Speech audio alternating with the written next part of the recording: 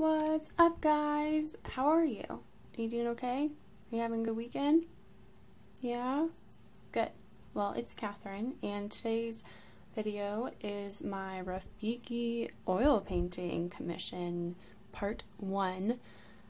So, you may remember like a few weeks ago, I did like a little Rafiki sketch with Copic markers, but I didn't do values, I did colors, and I hated it, so I kind of just abandoned the idea.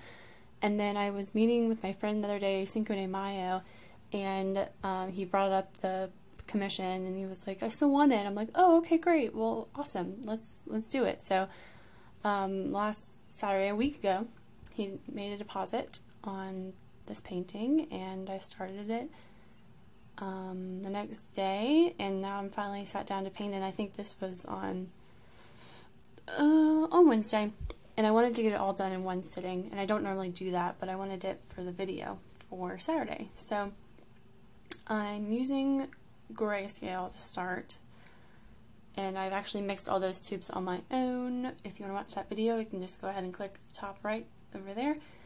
And I'm doing grays because I get this question all the time, so I will just mention it here. I'll probably mention it again later. I'm going to do a video about it, but grayscale. So if I were to just put color straight down on the white of the canvas, it will make my subject look really flat, because oil paint is translucent, so light goes through the oil paint, bounces off the white of the canvas, and hits your eyes kind of dull, not dull, but just kind of washed out.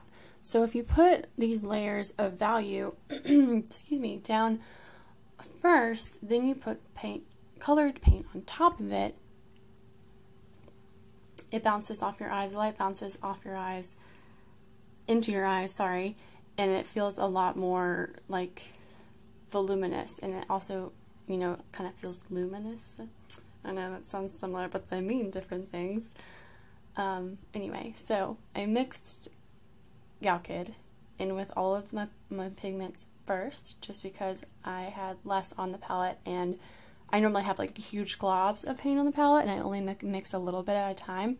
But because I did all of those like tubes, and I have them individual tubes now, like for those different values, I can bear to like mix all the medium in, because I use a dryer in Galkid. It's a dryer. It's sort of like a mixture of like liquid and sand oil. So sand oil like makes your brush strokes kind of flat, like it flattens them, and then the liquid is like the drying kind of shiny agent.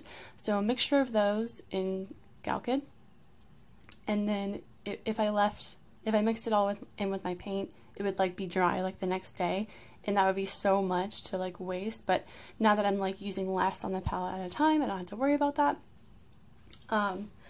So when I'm applying values to the canvas, well, first thing I did was like, I looked at the picture that I was like drawing this from, and then I chose like which areas were like the widest areas and darkest areas, and like everything in between.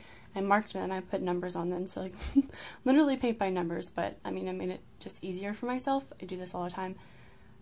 It like just eliminates so much guesswork in the actual like painting, and then I'm not putting like two values of the same value like right next to each other, and it's anyway, because I don't want to do that. Even if they are similar in value, like if I don't want to put a 3 next to a 3, because it will just make a big, like a larger section, and I want to keep them separate, so I'll probably just make 1 a 2 or 1 a 4, you know, so they're not the same.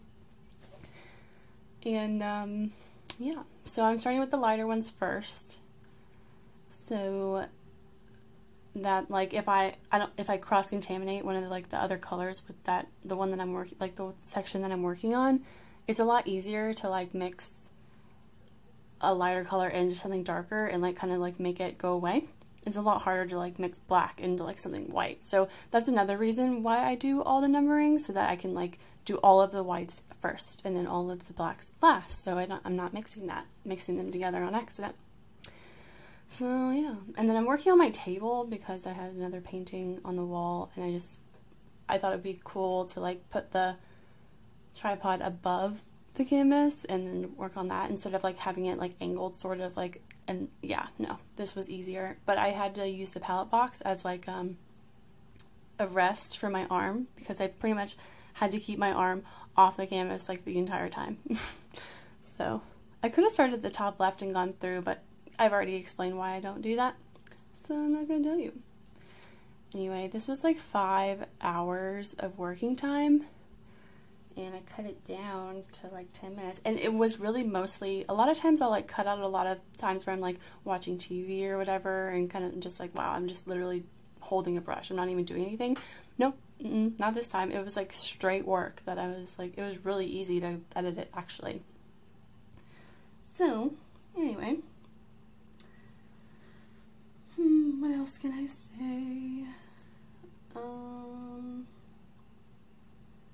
Yeah, so also like the whole thing I forced myself to do for 5 hours because I was just like, oh, I would like to not sit for that long, but I mean, I was there the entire day. I just recorded for 5 hours. That's what I'm trying to say. Anyway, I'm on summer break right now from school, and I have this painting to work on, plus another one that I just like want to work on. So, and then as well as like editing videos and making videos for you guys. So I have to manage my time, and I did that in school, but like it was different. That I was just like, okay, well, I'll just work on this a little bit today, however long I want to work on it, no big deal. Now it's like I'm gonna work on something for 4 hours today, stop after 4 hours, and then work on something else. So I'm like a lot better at like managing that time and stuff. But now I'm getting closer to the end, so I sort of just want to like go into something new and kind of different for me. So I'm about to hit 2,000 followers on Instagram. I'm sort of halfway to 500 on here, and I was gonna wait until I had 500 subscribers on YouTube before I like did a giveaway, but I already got the stuff. So with my deposit, like I said, I have now most of the stuff for my giveaway. I'm gonna be doing an art haul, in which will have all the stuff for the giveaway, and you'll see that. And then I'm actually going to be using it, for a video. So I'll have that and both of those. So like you have to like watch both of those in order to find out how to enter the giveaway. I just wanted to mention that, go forward so that you know like to look out for that or whatever. I'm not going to say what it is just yet. You'll find out. If you follow me on Instagram, you probably already know, or if you came from there, whatever. But yeah, I think that's all I have to say. This is a real life Rafiki. It's like the baboon from The Lion King, but it's like a real picture of a baboon. And yeah, so it's a really long landscape painting. It's like 24 by like 54. So this is just like the far left side of it, and the rest is going to be, you know, mostly grayscale too, but it'll have like, you know, African plains and like trees and like other things that are like Lion King-ish and African-ish. So I'll have more videos about that. Like I wasn't going to do a video about this entire thing until I finished it, but I thought it would be a good part to have like it all broken up so you can kind of learn more about the process instead of just like, oh, here's the painting in fast motion as fast as possible. But no. So here is just how it looks now at the end. Yeah, I don't think I have anything else to say about it. I'll just see you guys in the next video. Make a video every Wednesday and every Saturday, and be looking forward to that giveaway. Thanks so much for watching. Love you. Bye.